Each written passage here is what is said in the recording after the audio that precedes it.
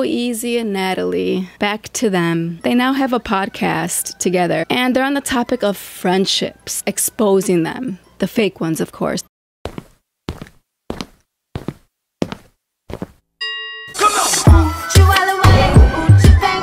Their podcast is an hour long.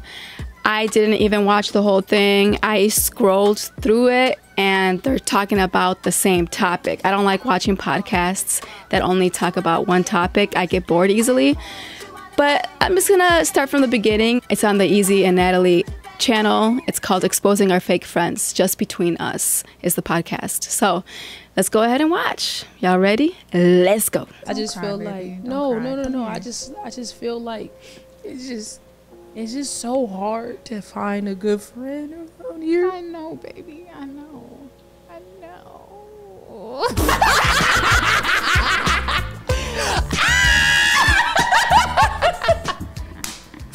I know you fucking lying, bitch. All I need is my baby, and that's it. Put the shades on, baby. Put the shades on. It's about to get real shady up in here because I'm tired of holding my goddamn tongue. Yeah. That's what I'm tired of. I'm tired of these fake ass friends. And I'm tired. Yeah. I'm tired of always taking the high road. Yeah, I'm tired of being the mature one. I'm tired of always giving people the benefit of the doubt. I'm tired. What are you tired, baby? Of not being my truest petty self. Because only Lord knows. Only God knows how much I hold back. Damn. A lot of niggas would have got they would have got their ass beat if we want to be real. But I'm not in real life. Not just talking about it on social media. You know what I'm saying? That's annoying. In real life, you have to. That's annoying because now they're acting tough, and that annoys the hell out of me. Just because you guys have dealt with things by physically fighting doesn't make you badass. It doesn't make you cool. This is you guys indirectly threatening people, but because of your social status and your brand, you're sugarcoating it. And that's so fucking annoying to me. Okay, go ahead.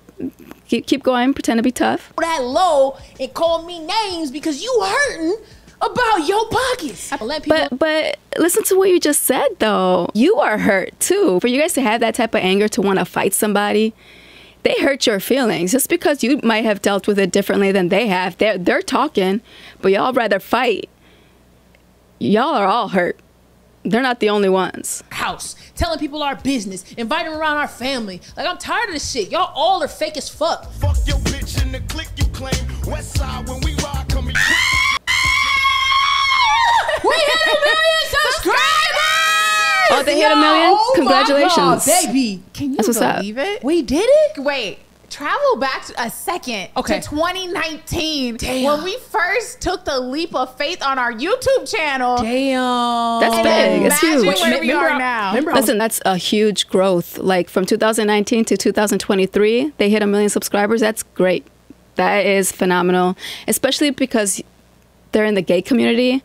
It's hard to achieve. So congratulations, ladies. Back house. You were in your back house. I was living with my brother and a whole leap of people in my apartment. It was a little brokey. Oh my God. We was big brokey. We big brokey. We was big brokey. With a lot of followers. But we decided to take that freaking leap of faith, y'all. Yo, I can't believe it, man.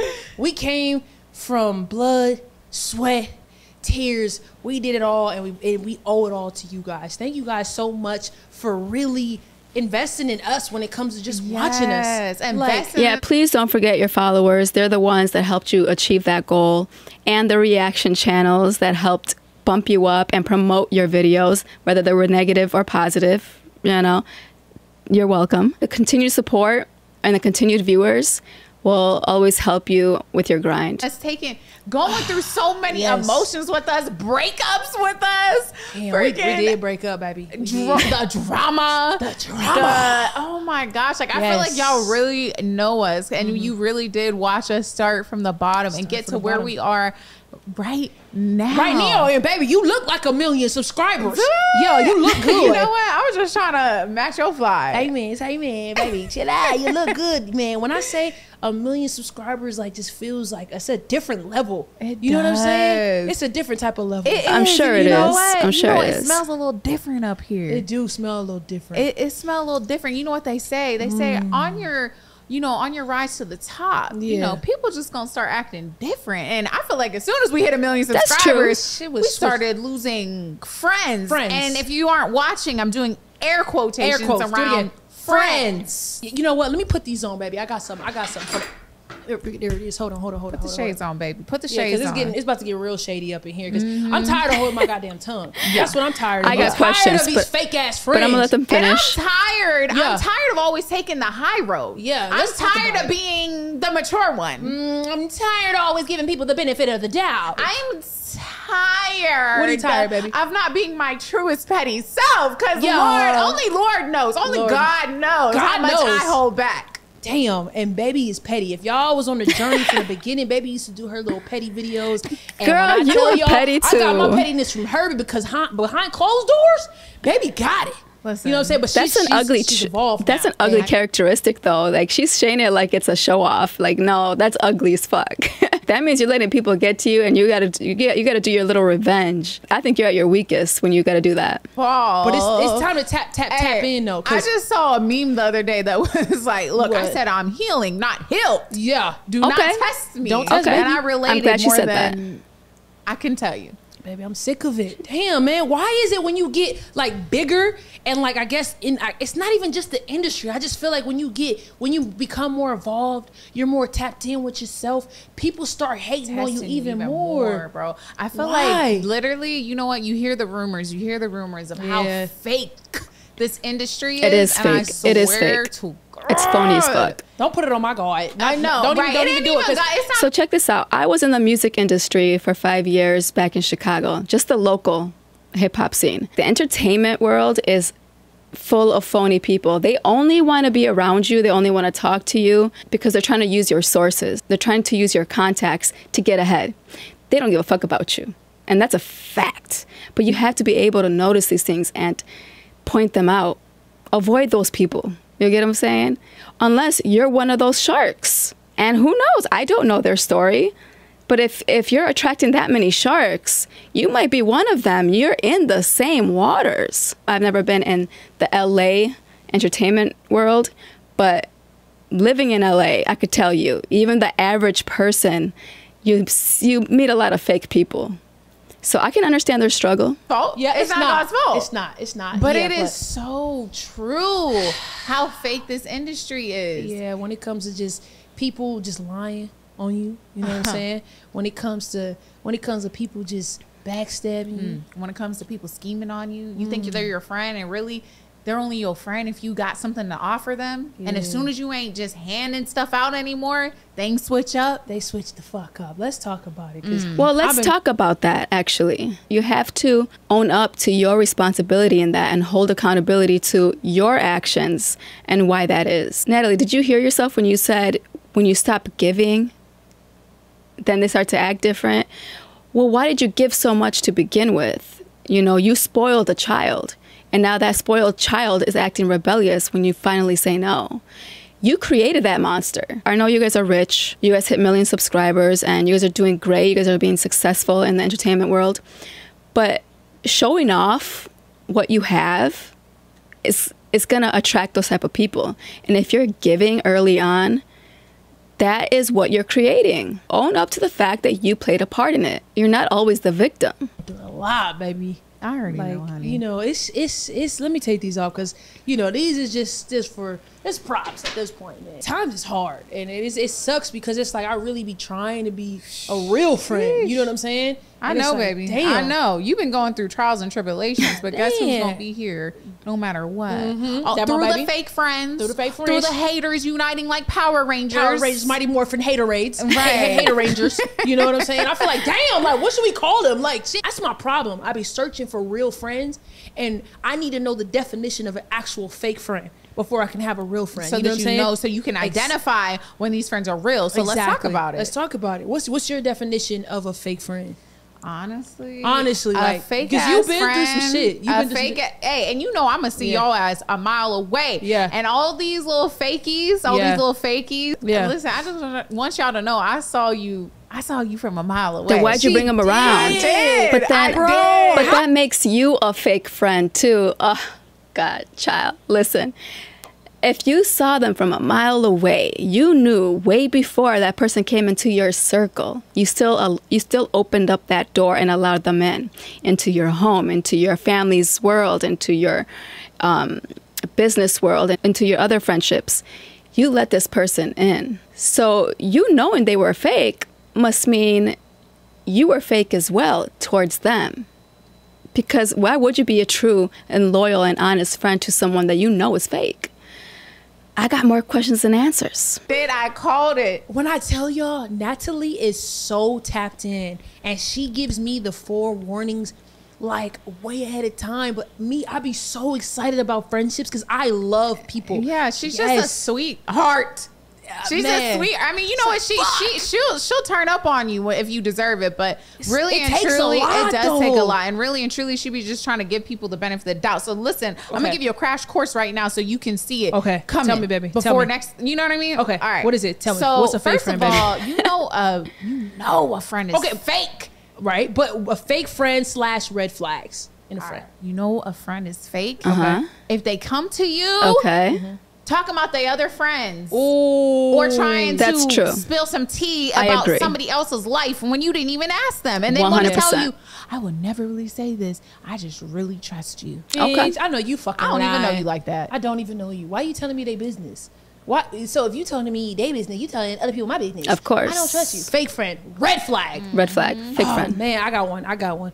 I feel like a fake friend is somebody that like only seeks to be your friendship for opportunity. And you can as long feel as it. you're giving them something. Yes, exactly. That's a fake friend. You can spot them a mile away. Red flag. Literally. Red flag. A fake friend is whenever, you know, when you just meet somebody, y'all are having some good energy. Yeah. You know, you're having some good laughs, and they automatically start want to tell you they love you. Okay. Oh, first of all, oh my God, baby, I can relate to that so much. Oh, yo, that's a good one.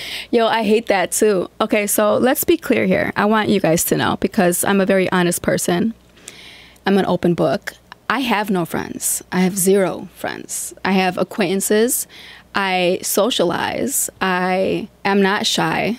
I can go out there and talk to the world. I'm an open book. I share my thoughts, my opinions, my life to everybody, including social media. And in return, some people get comfortable and they want to share theirs, which I'm always up for, because I love to hear about people's stories and how they became the person that they are today. People use the word friend and the words I love you too loosely, okay? Because you don't understand how many people have called me their friend and how many people have told me that they love me. And I'm like, what? And they know that I don't consider nobody my friends. That takes work, just like any relationship. You have to work for it. I mean, there has to be signs that it's genuine and that it is for long term, because all these temporary people, I just don't have time for it. I'll say, what's up? I'll hang out, but that's about it. When people are so quick to call you a friend and the I love yous, that's too much. That's too much. Either they are fake, or they themselves are too gullible and are too trusting of people to where they let too many people in and they get hurt constantly, but they don't learn their lesson. So it doesn't necessarily mean that they are fake. That's a good one. That's a good one. Do not tell me you love me if you don't mean it. Yeah. And you can't really mean it if you don't really know me. I really take that so seriously. I feel like love is such a strong word, and I can't, there's nothing worse than somebody being like, okay, love you, bye. And like, really, I know you don't love me, because like, if I really needed you, I know you're not going to pop up for me like this person right here that really loves me. And will. Did. And do. Always. And forever. Agree. Always and forever, baby. Yes, all right, give me another one. What's another, like, because this is for y'all too. I want y'all to know, this is how you look out for a fake friend. And if you got any weirdos in your corner, look for these little red flags. I got one. When you confide in a friend, right? And they literally, you're telling them everything because you think that they're your friend, right? Yeah. You're telling them your secrets. You feeling like, I could trust you. Right. But then if you have an argument, or maybe y'all, you know what, you realize y'all ain't really good friends. Right. Y'all fall out and they go tell your ops, your business. That's sad. That is so sad. Spite, though. I'm not like that. It's weird. No, it's weird. It is weird. And a lot of people have opened up to me because they feel comfortable enough to do so. But I ain't going to be out there telling their business. Like, my best friends in life were always my partners, my romantic partners. I know a lot about their past that their family doesn't. And sometimes they even tell me their best friend's business because I'm their best friend and I'm their partner. So they feel comfortable and confide in me because they have concerns or opinions on certain things. I still keep that right here, even when their best friends don't like me and can care less about my ass. Bitch, I know your secrets. And guess what? It's still in here. It ain't coming out of here. Weird. It's weird and it's crazy to me because not only did you that to me just showed that not only are you not a good friend, you're just not a good person. Yeah, because that's what. Oh wait, I got a good one. What? I got a good Something one. just popped in her head. You know, okay, this is a fake ass person. So like you fall out with your friend, right? Okay, and then they immediately go and start flirting with your partner under their Instagram posts and like trying and saying like DM me and all this other weird shit. You thought what the fuck? So I never had that happen, but shortly after my divorce, one of my ex-wife's friends, who I never met but I heard of, sent me a long ass message. In my opinion, I felt like they were trying to get at me. I left one-word answers, one-word responses, and they also brought up something that was negative about my ex-wife. And I'm like, you know what? That's not my business. That's between you two. So you guys figure that out. I'm staying out. Because I didn't give her the attention she wanted, she gave up. I screenshotted all that, sent it over to my ex. Because by the end of the day, I don't owe you any type of loyalty. She's a person in my past that I truly loved and cared for.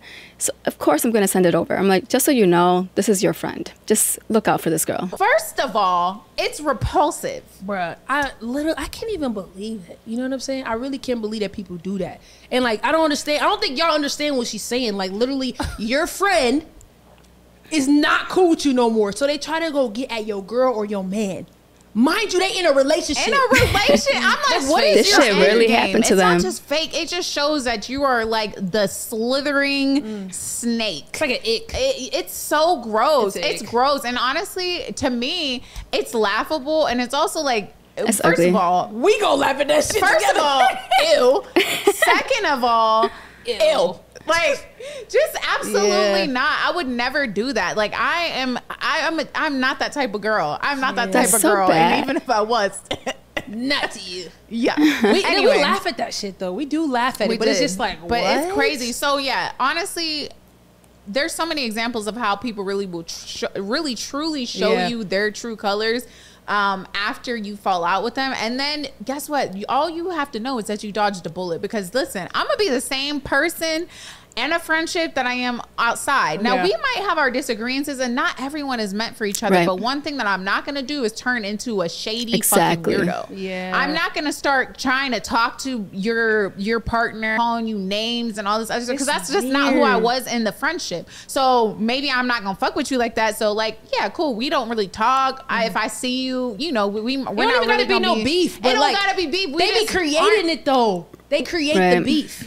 They create the beef, and I feel like, damn, like, okay, if we fall out as friends and we're not compatible as friends, why is it that you now are trying to curate beef? You know what another fake friend is? It's somebody that's, you could feel, that's been hating on you. You know what I'm saying? And you just kind of keep them at a distance, but they feel somebody else don't like you, so they hop on a bandwagon. So That's why fake, why bro. do they like Mighty Morph Power Ranger that shit? I don't know, bro. Is you think it's like a misery love? So that's what happened to me with my ex-wife's aunt, who I helped financially with housing. She was all smiles and giggles, and up until she moved out. Didn't say nothing negative about me until my ex-mother-in-law went on social media and said something really low down about me, right? But I'm respectful enough to where I'm not gonna say anything bad to her. I'm not going to leave no comments. I'm not going to do a reaction post. I've never been disrespectful. But then sure enough, that aunt was leaving comments, mad shit about me. I'm like, ooh. I'm like, now you're telling me your true feelings. Where was this when I was helping you for a whole year? Yes, that's exactly what it is. It's Because- misery love. It's literally misery loves company. Why are you laughing? Because it's fucking fucking weird. I can't believe. Honestly, I would say this is some high school shit, but I feel like it's worse now. I feel like it's worse than it was in high school, because at least you have the excuse that we're children in high school. Right. But when you're a grown ass adult, and most of these people are actually older than us, it's like, what is really going on? Like, you would think with time you would just become a little more evolved. I think a little bit more. You would I think that's so. the problem, though. I think that people aren't really tapped into who they are as human beings. You know what I'm saying? They don't know who they are. You know what I'm saying? At 34, you know what I'm saying? But like, it's like, at the end of the day, you got to find yourself and know who you are. You know what I'm saying? And do a lot of digging, because that person that you are is disgusting, and now you're morphing into somebody else's personality. Well, just because misery loves company. You know what I'm saying? Like, oh, they on the hate train. Let me hop on it too and dig some secrets out that she told me that had nothing to do with me. But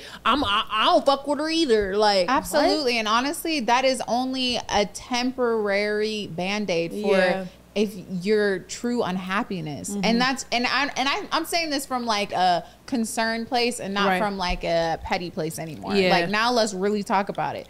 Whenever you decide to go, I like that. I like that she gave that disclaimer, because that does matter. When you start to make more money, when things are going better for you, you're in a better space, things do change around you. But it's because of three things. One, the people around you are now envious of what you have and what you've accomplished, and they're not in that place yet, so they start to change on you. Or number two, you start to change. Sometimes not for the better. You start to become a little bougie, a little show off, a little too good, a little snooty. Of course, the people around you will see that and don't want to be around it. Or number three, it's a mix of both. So whenever you do see that change, the only advice I have to give for people is observe, take the time to actually take everything into account, and really find out what was the cause of it before you let someone go. Because sometimes they are good friends and they just want the best for you, and sometimes they have to be honest with you on how you're being, if that was the case. Not everyone are haters, because a lot of successful people automatically pointed out to that.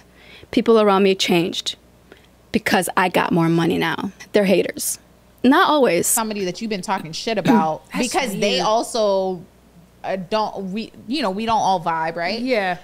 And now you want to, make videos and try to like kiki with the person and stuff. Like, it's only gonna feel good in the moment. Yeah. But when you go home and you lay your head on that pillow, that miserable pillow, you're still going to feel that ick inside of you, because it's not about emptiness. It's not about anything except for the fact that like you just need some time with yourself. And it's okay for people to fall out, but it's just the way that people go about it that is just so strange. Like, can we just decide we just aren't friends? We're not gonna be cool. We're not compatible. And we're not compatible as friends. Like, can we just decide that? And it doesn't have to be on some, I'm going and trying to talk shit about you and chase clout online now. Because that's the weird thing. That's the thing. And I think it is because we do have a big platform. You know what I'm saying? So I feel like when something doesn't go their way, the ops, the people that envy you, you know what I'm saying? When it doesn't go their way, it's like, oh yeah, let me expose them. But if there's nothing to expose, what are you afraid of?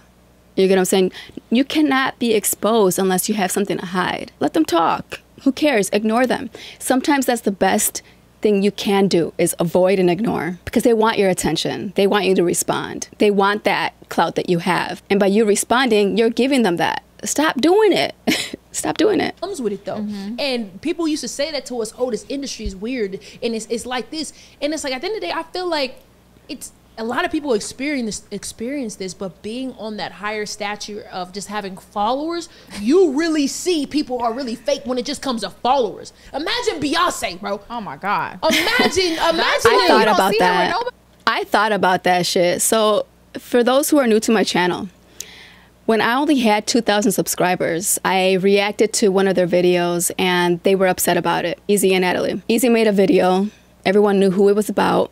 They all came to my channel. There was so much hate on my channel from the EZEE and Natalie fans. It was crazy. And I was new to social media. I just learned about filming and reacting on YouTube.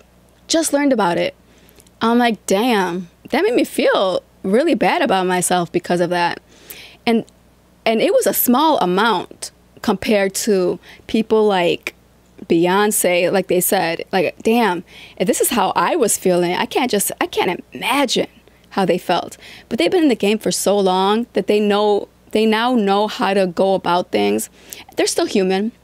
They're still going to feel that hurt. They're still going to feel a little insecure about certain things. They become a little numb to it. And that's why I was so good at what I did and still being uncensored about my reactions to certain videos, because you do become numb to it. So I do want to thank EZEE and Natalie for giving me that experience. I only had this channel for like months when that happened. So I learned quickly to become numb to a lot of the comments and remember that this might be a 12-year-old commenting. I can't take it personal when they can't even show me their face. You know, these are not my friends. These are not my family members. So why care so much? Exactly, because it's like, damn, you can't trust nobody because you really thinking you confide in a friend and they preying on your downfall. Right. It's like, damn.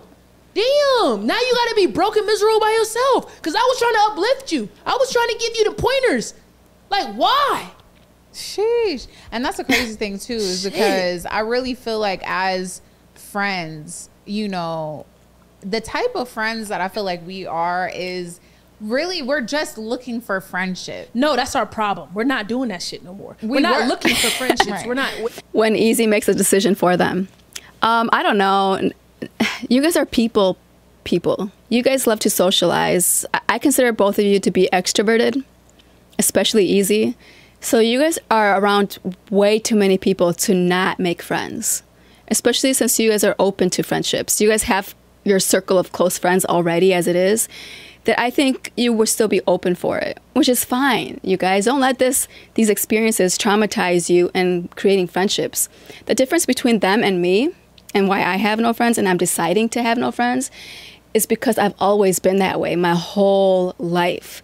I grew up in a household where my mom taught us children that do not trust anyone but your family.